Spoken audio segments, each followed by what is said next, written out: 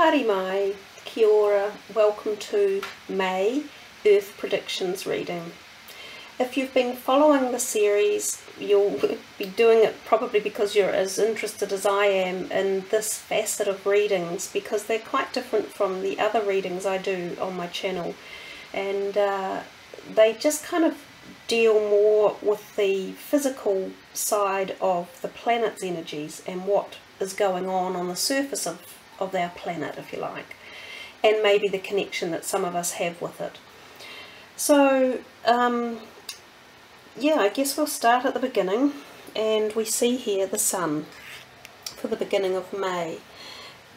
Obviously when I see the sun, I think of solar activity, and I've mentioned it several times. I follow a channel on YouTube called Suspicious Observers. I'll put a link in below to his channel if any of you are interested.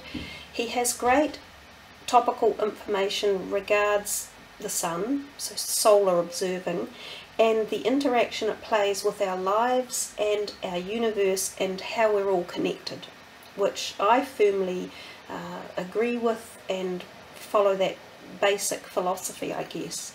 So when I see the sun, I think of solar activity, and in this card it is particularly vibrant and you know, full on, like, so it makes me think of potential uptick in solar activity, or something that is aligned to the sun, which could be planetary alignment, which we see here as well, and the moon. So the reading seems to have a big feel of astrology, space, and our connection to it. So when the sun has a solar uptick, it can be CMEs, it can be sunspot number increases, or an unusual activity around sunspots, filament eruptions, or it could even be coronal hole issues or things along those lines.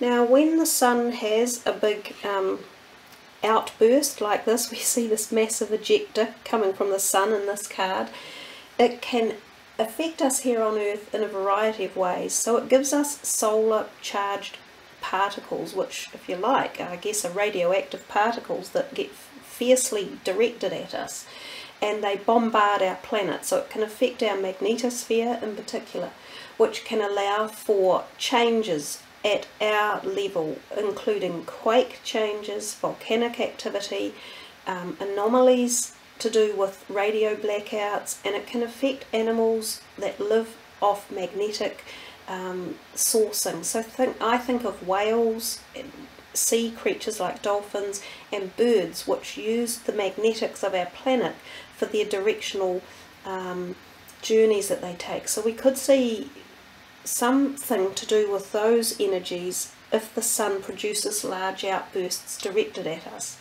So whether or not we see a mass whale stranding or mass bird die-off and increased activity in volcanoes, or some big quakes. We also see here children around the maypole. Oh, I always love that. I call it the maypole, I think it is, but what synchronicity is that? We're talking for the May reading, and this has happened before in previous years, that this card does come out for May with the maypole. So there could be something in May that's quite a big celebration somewhere for some countries around the world. I'm unaware of any in particular, and there could be something to do with children specifically, and sometimes it's incidents with children that may not be that good but are brought to our attention. I also see here crops, and I think of crop damage, and that's another thing, that the solar outbursts can create a massive storm cells on Earth. So, you know, big cyclones, hurricanes, that type of storm energy. And so we move to this card and we see the cave, and that also has that feeling, and he was here for April. Feeling of hunkering down, hiding from storms, you know, the noise that comes with them, surging storms. It can also be volcanic activity, because this looks like the inside of a volcano, so it could be an increase in volcanoes. Yeah, we'll move on to the puzzle. Now this card I've been doing these readings for over 3 years, and previously this card had never turned up, and yet we've now had it 3 times in a year. We seem to acknowledge that it usually defines some moment in time that is part of a puzzle, literally, and it will be an event that goes in the books for making history.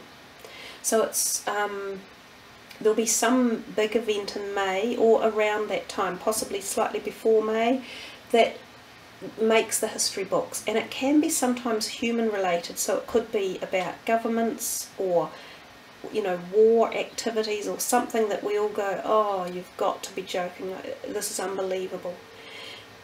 Twice, I think, when it's appeared, it's been about planes. So I'm really hoping that that's also not on the agenda. We've had enough plane issue in the last year, so we'd like to see that slow down. Yeah, hidden agenda. What's behind these closed doors? No one seems to know. That's part of the puzzle. So secret, I was going to say companies, but I mean secret groups or elitism, stuff that's hidden from us, but things are definitely going on. And sometimes these type of, I guess you could call them conspiracy type thoughts or activities, jump to the fore. The stars, we come back to this whole planetary mention. It's about planetary alignments. There could be some really big ones in May, or something significant that is quite powerful and affects us all in one way or another.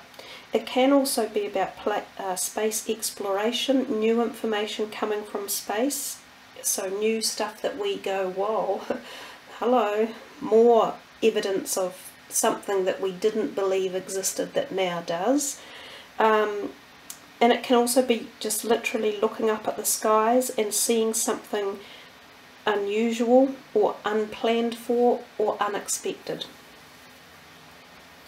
We come to the moon. It was here in April. It's repeating itself. So often this gives us, the moon and the cave both repeating themselves. So they have a kind of a stronger essence in their energy or their meaning. So something to do with the moon. Could be a full moon, period of the full moon. The Tropic of Cancer and the Tropic of Capricorn. Animals, so mass die-offs, I talked about that earlier on. And our seas, so something that mucks up our seas, whether it be weather related, so storm related, or quake related as in tsunami activity, or even